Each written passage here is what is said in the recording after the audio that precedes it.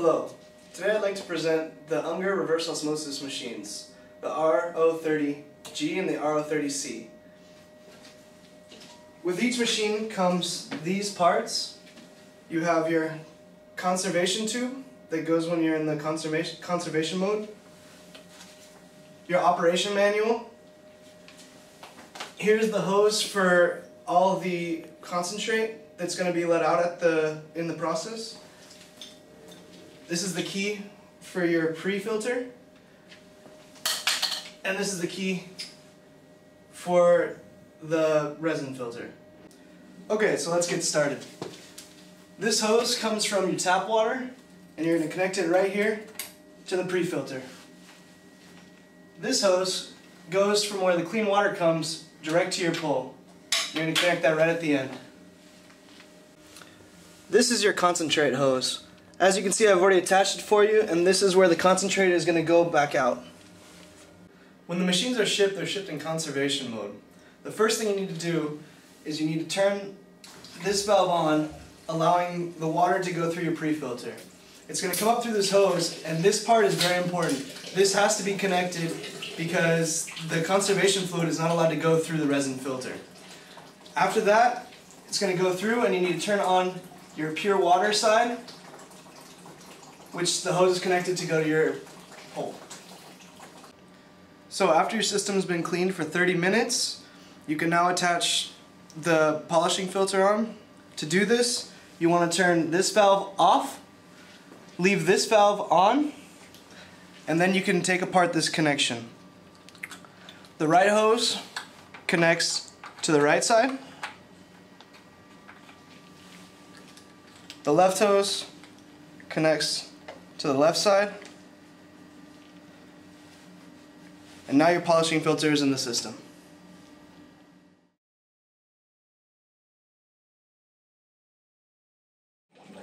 So now you want to get started. You're going to turn on this valve and then connect to the electrical socket.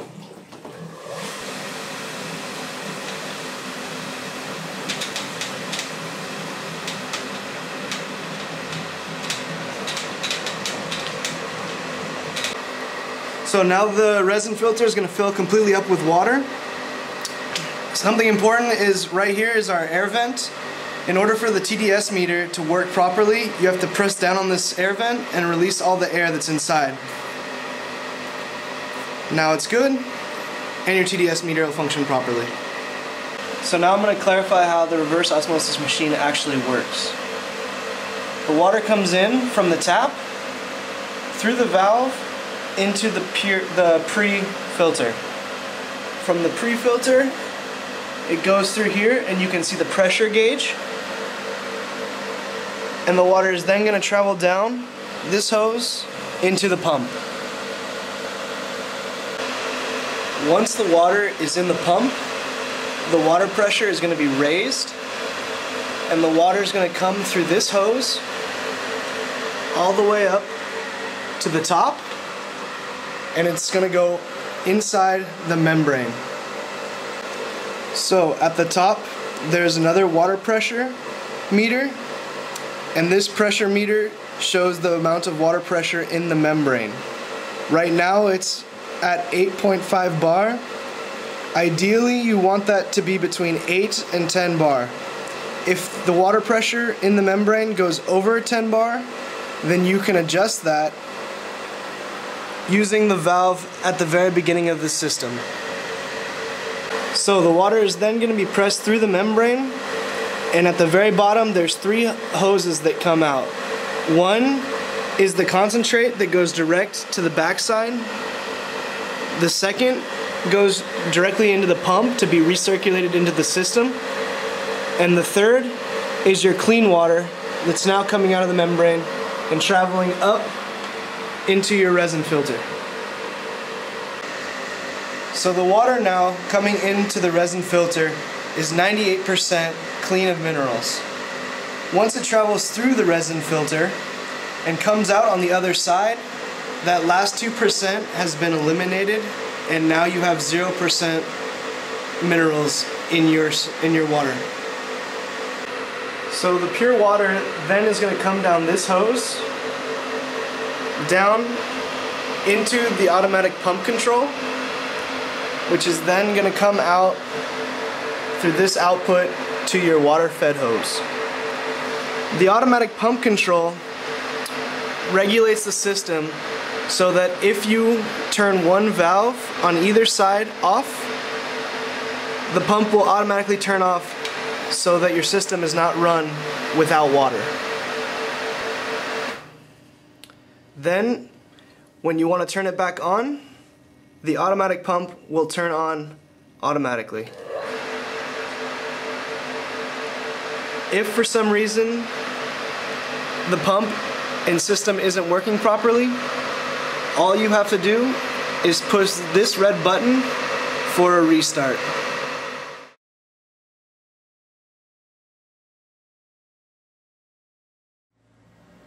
Now we're going to change the pre-filter.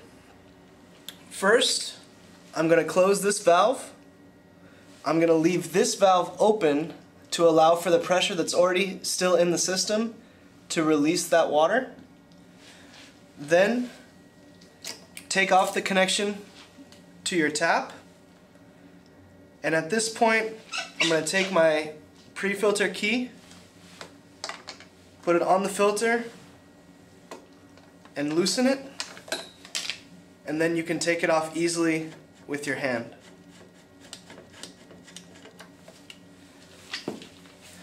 Now we take out the filter that you want to change, take the water, throw it out.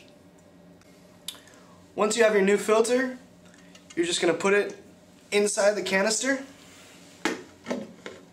and screw it back onto the system. Get it nice and snug and tighten. It is recommended that when you have a dirty filter to have it changed on a regular basis. The only difference between the RO30G and the RO30C is the pre-filter. If you have chlorine in your water, you're going to want to choose the RO30C. The difference being the carbon filter. To change this carbon filter, you're going to use the exact same procedure. You're going to turn this valve off, leave this valve open to allow for the water pressure to escape the system, and you're going to disconnect your hose. Take your key, put it on the filter, and twist.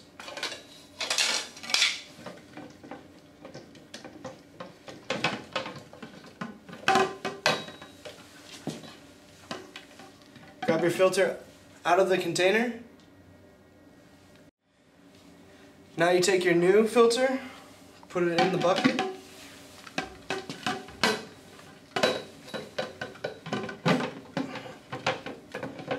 and screw it back onto your system. Use the key once again to get it nice and tight, and then you're ready. Now, depending on how much chlorine you have in the water, that determines how often you have to change your filter, but check your user manual and everything is stated inside there depending on your chlorine level. If you happen to have bought the RO30C, but you're going to a place that doesn't have any chlorine in the water, then you can also buy this filter, which is just your normal filter, and put that in replacement of your carbon filter. Now we're going to change the resin filter. Usually, if you look at your TDS meter, and the in and out ppm is the exact same, that's usually a good sign that your resin is done. So what you're going to do is you're going to come down here and you're going to unscrew this piece. If it's a little too tight, you can use a wrench in the back. And then careful, there's a plastic piece back behind it. you're going to grab your key, slip it on,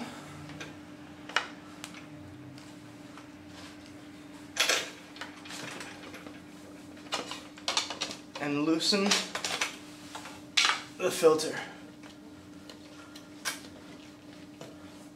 Be careful because this is usually going to be filled with water. So now you're going to empty out the water from the canister.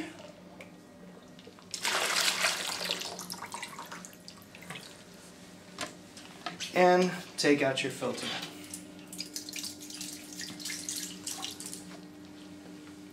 Now there's two options.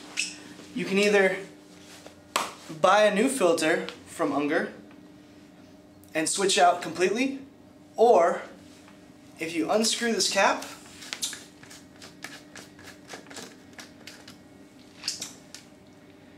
take off the barrier,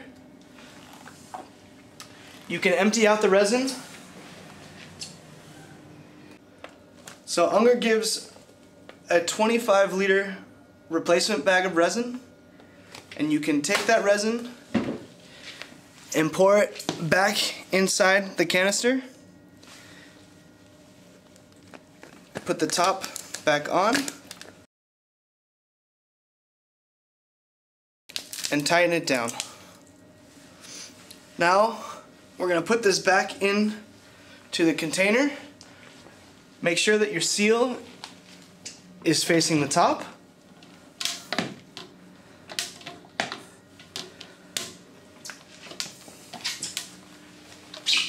Screw the container back in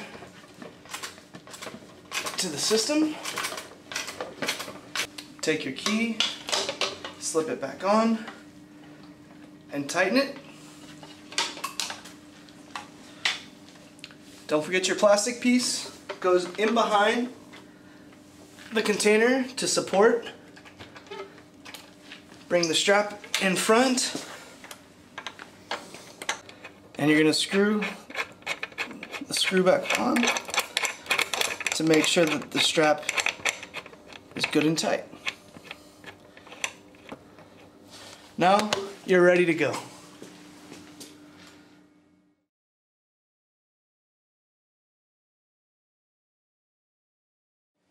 Now we're going to put the system into conservation mode. What we're going to do is unscrew these two hoses, take the double-sided threaded piece that you got when the system was delivered, and screw them together. What this does is it makes the water that you're about to put in not go over the resin filter, which can damage it. We're going to take off our filter. Put your key on and unscrew it.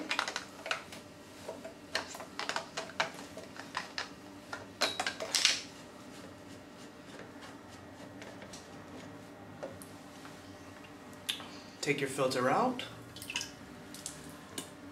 and then empty the excess water in a bin.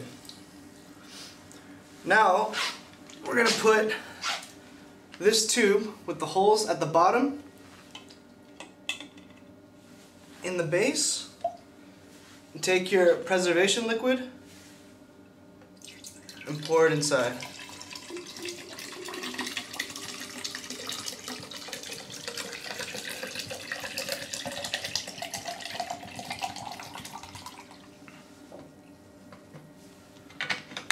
Once you got that taken care of, you're going to very carefully screw this back onto the system, tighten it, and then grab your hose from the tap, attach it to the system, and turn the system on. You're going to let this run until out of the concentrate tube all the green liquid or some of the green liquid comes out. Once that is, turn the tap water off, and now you're ready.